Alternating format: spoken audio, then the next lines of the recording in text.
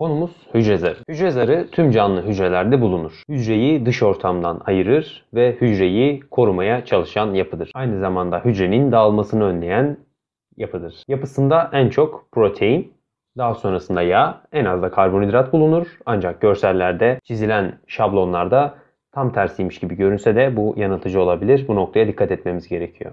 Hücre zarı için yapılan simetrik zar modeli, asimetrik zar modeli ve bugün günümüzde geçerli olan akıcı mozaik zar modelleridir. Akıcı mozaik zar modeli ya da mozaik zar modeli 1966 yılında Singer ve Leonard tarafından bulunmasına rağmen 1972 yılında yayınlanmıştır. Görüntüde göreceğiniz yeşil Y biçiminde olan simgeler glikolipitleri. Birazdan bahsedeceğiz glikolipitlerden.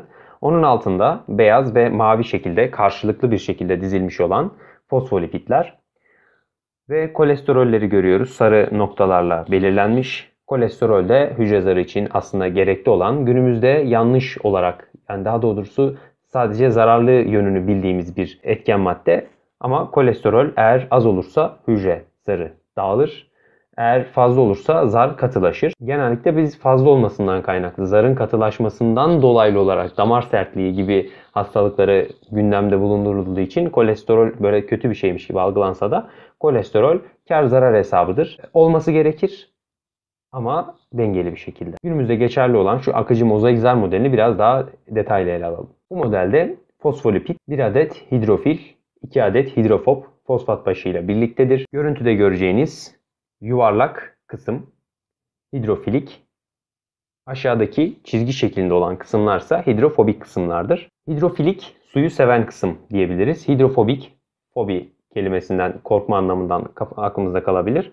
O da suyu sevmeyen kısımdır. İçe doğrudur. Hemen diğer görselde göreceğimiz gibi hidrofobik kısımlar birbirlerine doğru dizilirken hidrofilik kısımlar dışa doğru bakacak şekilde dizilirler. Bu şekilde de bizim fosfolipid bariyerimiz oluşmuş olur. Yani hidrofilik ve hidrofobik kısımların bir araya gelmesiyle fosfolipid yapımız meydana gelir. Fosfolipidler hidrofil başları dışarıya, hidrofob kuyrukları ise içeri bakacak ve çift katmanlı olacak şekilde kendisini anlık olarak düzenler. Bu modelleme akıcı mozaik zar modeli günümüzde de geçerliliğini korumaktadır. Herhangi bir enerji kaynağı gözetmeksizin kendiliğinden düzenlenen bu çift katmanlı yapıya fosfolipid çift tabakası denir ve bu yapı birçok biyolojik zarda bulunur. Şimdi hücre zarının görevlerine gelelim. Hücre zarı aslında bir sınırdır. Hücrenin içi ve dışı arasında.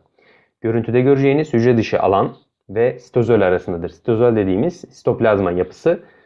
Bu daha sonraki konumuz. Sitoplazma ile hücre dışı alanın arasındaki sınır, bariyer diyebiliriz.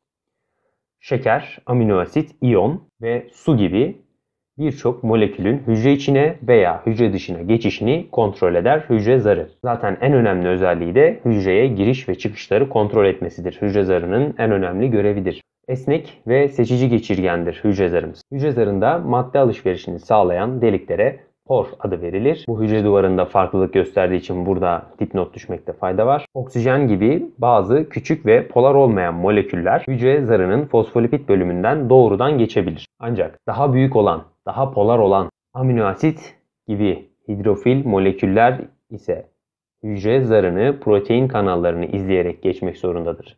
Bu da çoğunlukla hücrenin kendisi tarafından düzenlenen bir süreçtir diyebiliriz. Şekilde proteinlerimiz, kolesterollerimiz yine aynı şekilde şematize edilmiş. Elipsiz görsel bulmak gerçekten çok zor. Yukarıda tekrardan işte glikolipitleri yeşil şekilde görüyorsunuz. Fosfolipid, ikili fosfolipid katman tabakasını daha geniş bir açıyla buradaki görüntüde göstermişiz. Hayvan hücrelerinde zar içinde bulunan kolesterol hücre zarının dayanıklılığını sağlar. Kolesterol az olursa zar dağılır. Demin de söylediğim gibi. Çok olursa zar katılaşır. Ne dedik? Hücre zarının en önemli görevi hücreye madde giriş çıkışını kontrol etmesidir. Hücre zarı düz bir yapıda değildir. Hücrenin şekil ve boyutlarına göre farklı şekil ve çeşitlerde olabilir. Yani her değişken hücreye göre her değişken farklı çeşitlerde hücre zarı vardır. Hepsi tek tip değildir.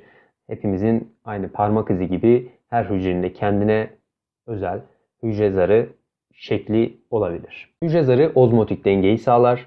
Enzimleri taşıyıcı özelliği vardır. Glikoprotein ve glikolipid yapılarına geleceğiz. Glikoproteinler, glikoz ve proteinlerin bir araya gelmesiyle adı üzerinde glikoprotein. Glikolipidler ise glikoz ve lipidlerin, lipid yağdır bu arada, glikolipid meydana gelir. Glikolipid ve glikoprotein yalnızca hücre zarının dışa bakan kısmında bulunur. Aynı hidrofilikler, yani suyu seven kısımlar gibi. Kanserin en büyük sebebi bu glikoprotein ve glikolipid yapılarının bozulmasından kaynaklanır. Hücre zarının yapısında bulunan glikolipid ve glikoproteinlerin aslında çok fazla fonksiyonu vardır. Hücreye özgünlük kazandırır, yani bir kimlik kazandırır diyebiliriz. Hücrenin birbirini tanımasını ve hissetmesini sağlar. Hücrelerin hormonları tanımasını sağlar. Glikoprotein ve glikolipidler yapıyor bunları. Seçici geçirgenlik özelliğini de yine glikoprotein ve glikolipidler sağlar. Hücre duvarı, hücre çeperi. Burada görüntümüzde hücre duvarını koyu yeşil kısımla göstermişiz.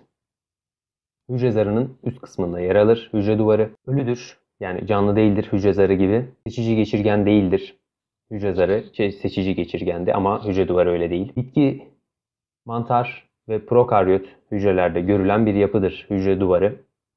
Hücre zarının dış tarafında bulunur. Bitki hücresinin iç ve dış etkilerden korunmasını sağlardır. Asıl yani görevlerinden bir tanesi budur. Fotosentez yapmamalarına rağmen mantar hücrelerinde de hücre duvarı görülür. Cansızdır. Demin de belirttiğimiz gibi hücre zarı gibi seçici geçirgen değildir. Hücre zarının üzerindedir hücre duvarı. Koruyucu görevi yapar. Üzerinde bulunan deliklere geçit denir. Hücre zarına por diyorduk. Hücre duvarında geçit diyoruz. Hücre duvarı sert ve tam geçirgendir. Hücre duvarına sahip hücrelerin hemoliz olmazlar. Endostoz yapmazlar. Sitokinezi boğumlanarak yapmazlar. Sitokinez konusu hayvan hücrelerinde ve bitki hücrelerinde farklılık gösterir. Bu konuyu araştırmanızı tavsiye ederim. Hücre duvarı bitkilerde selüloz, mantarlarda kitin, bakterilerde peptidoglikan ve arkelerde pseudo-peptidoglikan. Yani bu pseudo-peptidoglikan biraz yalancı peptidoglikan gibi de tabir edilir. Yani bakterilerin çakması gibi ama yani onlarda da hücre duvarının görülebileceğini bilelim. Hücre duvarının yapısını oluşturan moleküller karbonhidrat yapılıdır ve yaşlandıkça katılaşır, sertleşir hücre duvarı. Hücre duvarı ve hücre zarı hakkında söyleyeceklerim bu kadar. Daha sonraki videolarımızda sitoplazma işleyeceğiz. Hepinize iyi günler dilerim.